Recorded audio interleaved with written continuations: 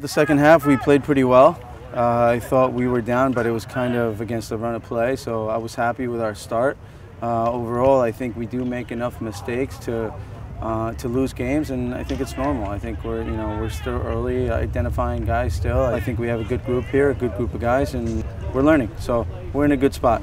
Not every game starts the way that ideally you would like, but no, we just dealt with it, and obviously we got our composure in the end, and we got the result, and that's all that matters.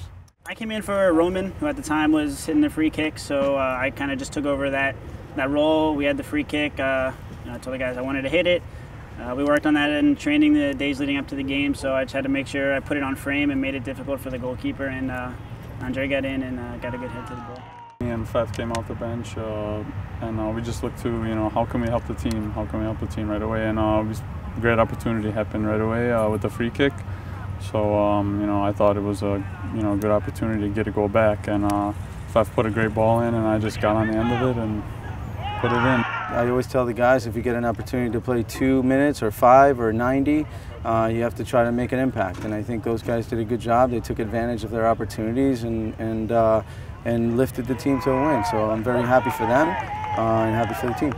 Anytime you come off the bench, especially when you're representing your country, you just want to come in and make as big of an impact as possible. And in the game, we were down 1-0 against Chile, about 25-30 minutes left. So I just had to come on and help the team in the best way possible and come on and try to make a difference. We're getting better. We're still 6 months away from qualifying.